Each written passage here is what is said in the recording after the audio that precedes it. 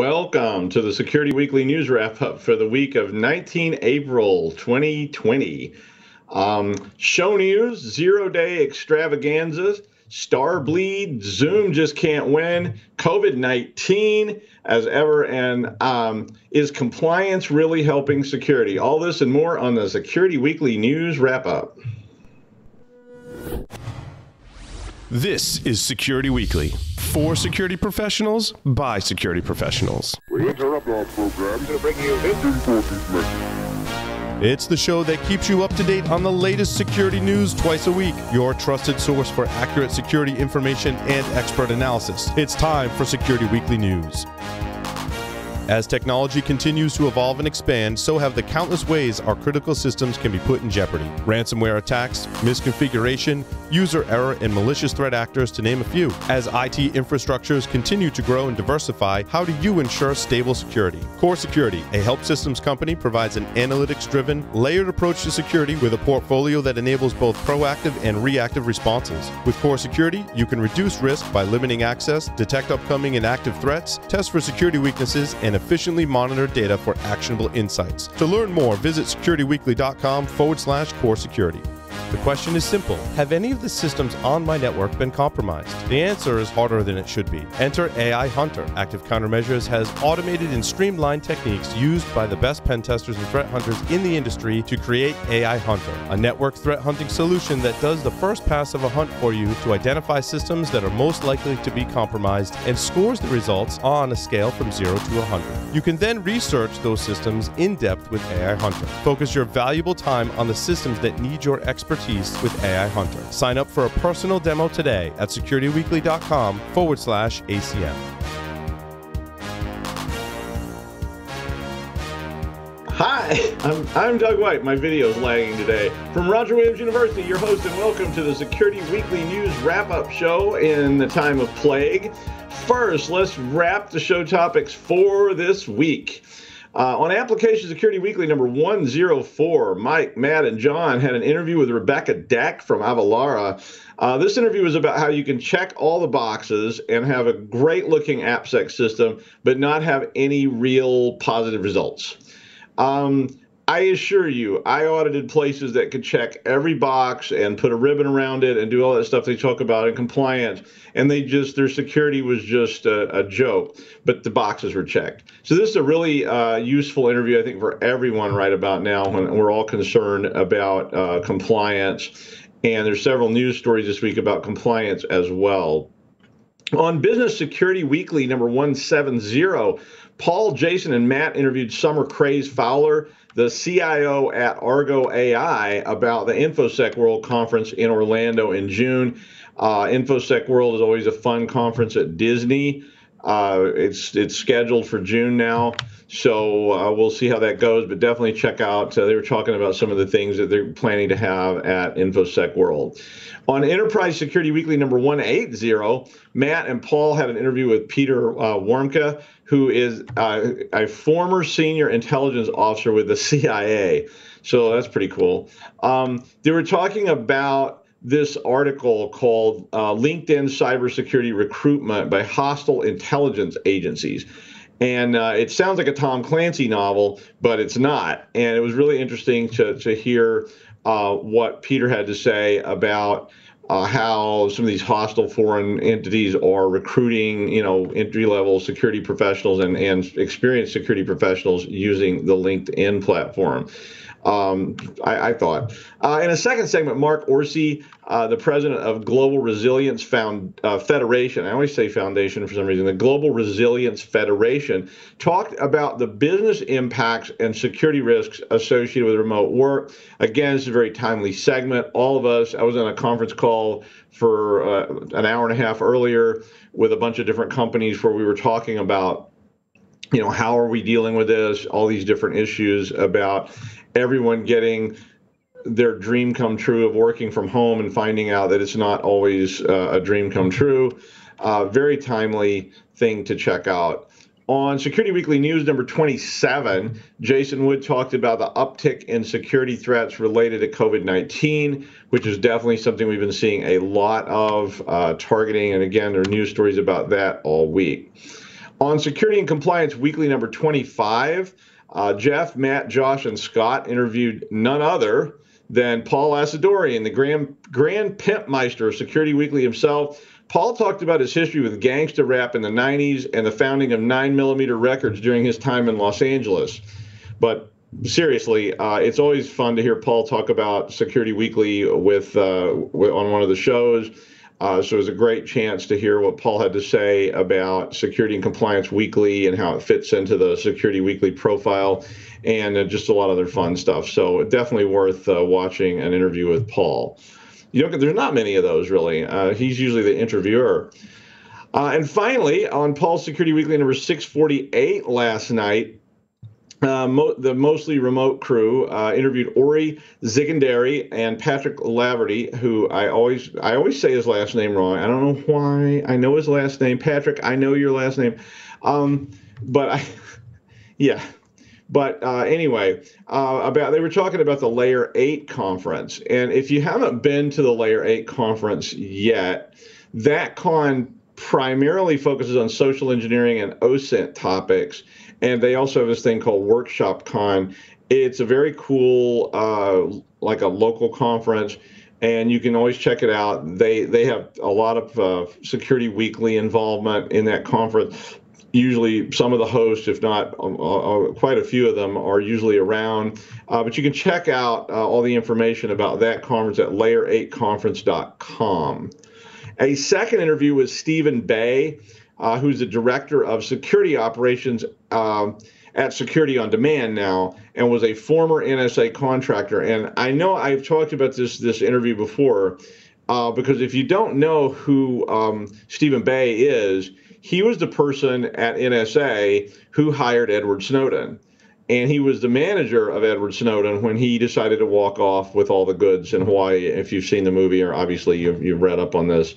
Definitely always worth watching this interview. This was originally aired on Enterprise Security Weekly, which was where I reported on it before. But if you didn't get a chance to catch it before, they re-aired it on Paul's Security Weekly last night. So that was pretty fun. I was again drinking Odaja cognac and talking to everybody on the back channel during a fun show last night.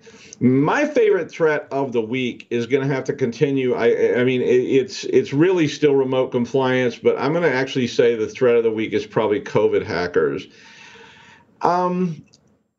It's still just remote compliance issues, but it really seems that COVID and the pandemic and the shutdown, in addition to just sending everyone home, has allowed a lot of these sort of utility framework type companies now to redirect all their targeting at various components of COVID-19, whether it is about targeting hospitals.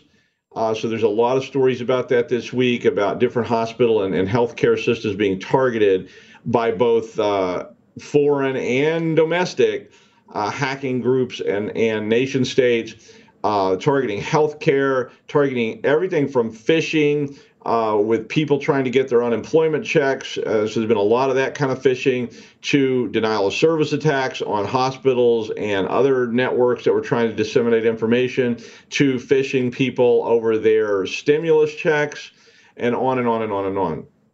Add to the which was going on college and high school and grammar school campuses and corporate offices. I've heard numerous reports of people saying, yeah, we got Zoom bomb, blah, blah, blah. Credential harvesting from all those kind of things, as well as just from OSINT credential harvesting, social engineering credential harvesting, and on and on and on. And it all basically adds up to some truly reprehensible behavior.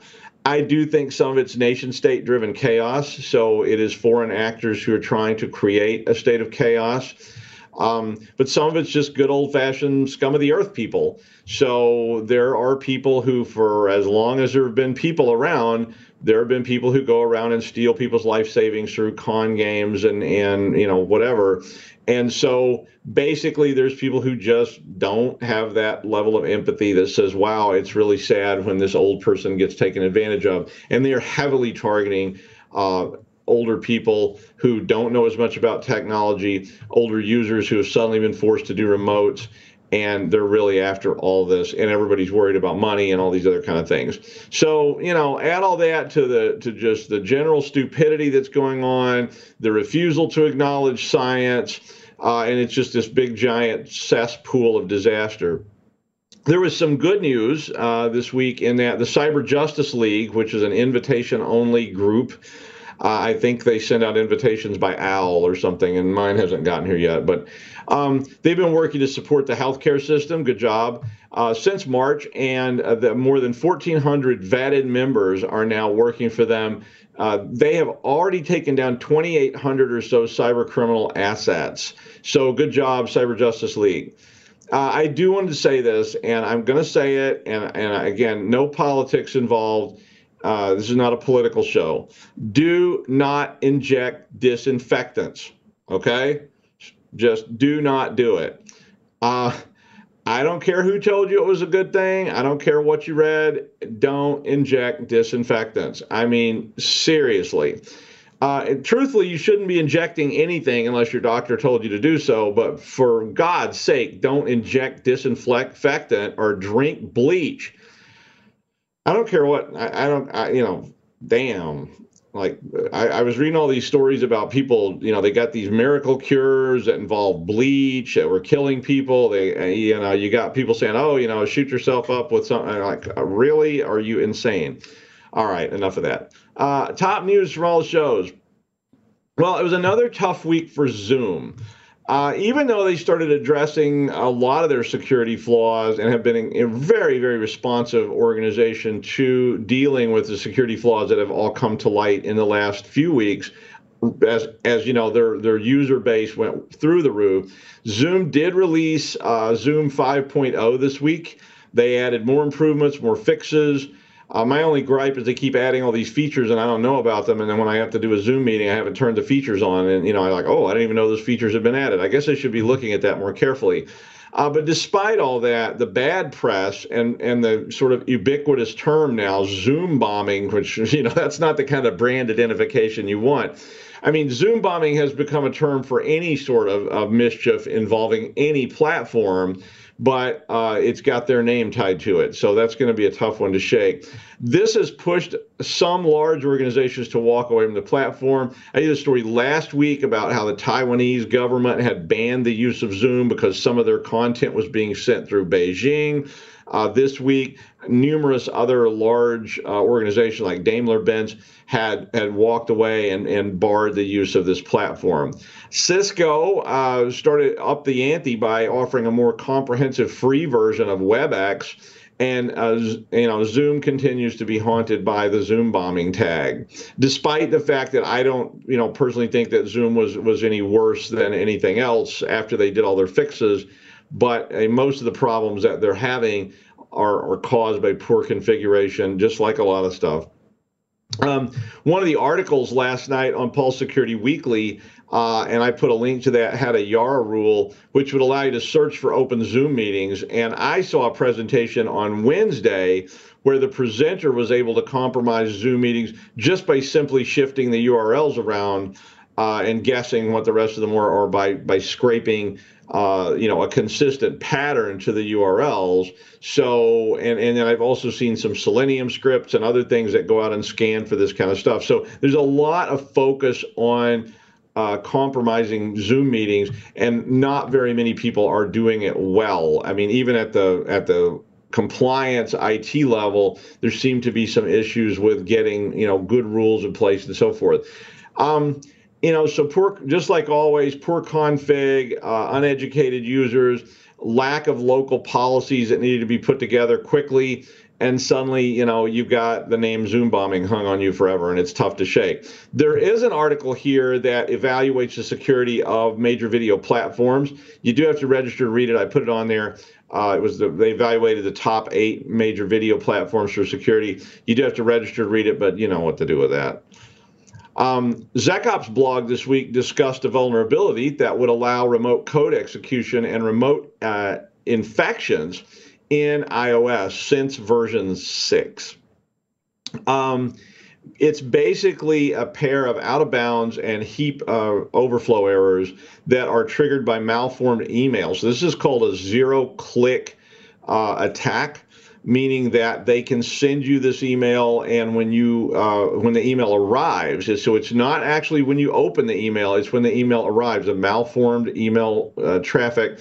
And the fetch process, so this is just the device itself going out to get the email, triggers this heap overflow and the other out of bounds error. These two exploits then combine with a kernel level security hole exploit, which has been around, and can be used to escalate the attack. So iOS, if you didn't know, pushed out a beta version 13.4.5, which fixes both these flaws. But if you're using an older device, or you're using, that can't be updated to a current version of iOS, and there's a lot of people doing that, or you haven't updated to this beta, you do have this flaw, and you could conceivably receive this remote code execution and or infection email on your iOS device.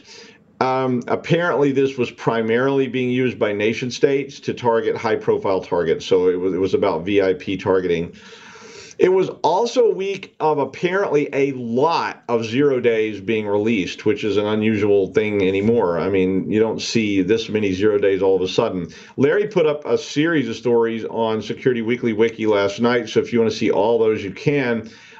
He did have the iOS zero-click vulnerability I just talked about.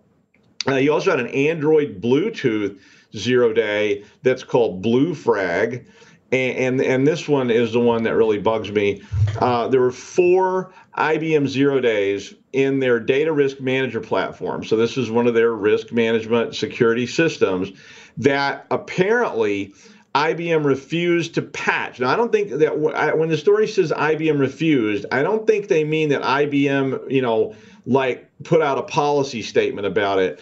It looked like what happened was the person reported it through the official cert process with IBM, and the process, which was really looks like kind of lame, then basically said he wasn't eligible to participate in this process.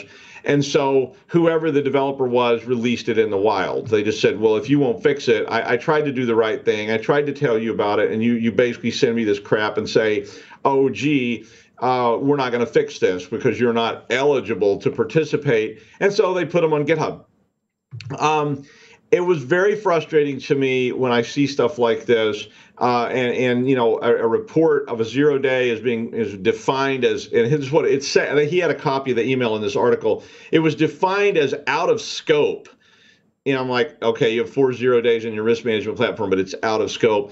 And I guess he wasn't eligible to participate in the reporting program and you can read all that if you want to. So basically, yet again, a company refused to listen to someone who was trying to help them and do the right thing. And then since they refused, basically the vulnerabilities were released on GitHub. So this is a lot like Mimikatz. But hey, it keeps the lawyers employed. I implore you to stay employed. Starbleed, a vulnerability in field programmable gate array chips. So these are called FPGA chips, may allow attackers to access programming components of those chips. The Horst Goetz Institute for IT Security at Ruhr Universität Bochum and Max Planck Institute for Security and Privacy found a flaw in these Xilinx chips that will allow you to take complete control of the chip if you can get access to it. So there's sort of a caveat there. Now, there was an implication that there might be a remote method to do this. The chips are used in all kinds of industrial control systems, medical equipment, HVAC, et cetera, et cetera, et cetera, and are designed to be, once they're put into boards and things, to be custom configured on site. And so they have a programming interface, which is sometimes called JTAG. That's one type of it. And this can be compromised, which would allow the attacker to modify the programming on the chip. It's kind of sophisticated. The primary focus of this attack was on Xilinx 7 series chips, and the flaw is included in Spartan, Kintex, Artix, and Vertix, as well as some older Vertix chips. The new chips that Xilinx makes, which are called UltraScale and UltraScale Plus, are apparently not vulnerable. Xilinx said that it required close physical access to the chip, which meant that if you've got that, and I've been saying that too for years, if people can actually put their hands on devices, the physical security is compromised, and you have a lot of other problems at that point. A global study of 750 IT decision makers conducted by Vance and Bourne for Tanium found that regardless of the spending level, endpoint visibility remained about the same, and it was both a major compliance and a cybersecurity issue, no matter how much money they spent. This story was, there was another story that was on Security Weekly this week about audits don't solve security. Basically, and I put both those stories up, it basically reinforces the whole idea of two things. One, that you can't just tick boxes in an audit and expect to have an actual security plan. And two, that you can't rely on the rear view mirror analysis to actually make your system secure, because things are just constantly shifting in the world, and compliance has a great deal of trouble keeping up with those shifts in the world. There's a couple of good stories that both these were on Security and Compliance Weekly. So if you want to check that out on the wiki, and I put them on my wiki as well, so if you want to read them, you can certainly take a look. And finally, if you want to hack an Air Force satellite, and I mean, who doesn't want to do that? Well, now's your chance. Legally. The Space Security Challenge 2020, which is at the website hackasat.com, so I put a link on the wiki, starts in about 28 days. I think there was a countdown on there, and I think it was 28 days and 10 hours when I was looking at it this morning. And they're running a CTF, which will allow you to hack a satellite. So this is apparently, there are ties into DEF CON 28, which so far is not canceled. And we all know that joke. But they had $10,000–$15,000 prizes. And I guess the CTF starts on May 22nd and runs through May 24th. And you do have to register and be admitted to the challenge. So don't just go hack any old satellite that you see. But you need to get involved in that. You could certainly win $15,000, which would more than pay for your trip to DEF CON 28, where they had another whole section of cash prizes in something called Event 2. So if you're planning to go to DEF CON, want to go to DEF CON, I would say $15,000 would at least, get you in the door, and you could probably have a pretty good time. At least I could. So if you're interested, and if you want to take me along with your $15,000 prize, that's fine. So if you're interested in your team taking this on, check it out at that site. And that is the news wrap up for the week of 19 April 2020 in the time of plague. Please don't drink bleach or inject yourself with disinfectant or huff it or anything else that I guess you could do with bleach or Lysol. I'm Doug White from the always online cybersecurity program at Roger Williams University. We'll see you next week on the network that never shuts down, Security Weekly. Read the science and stay safe.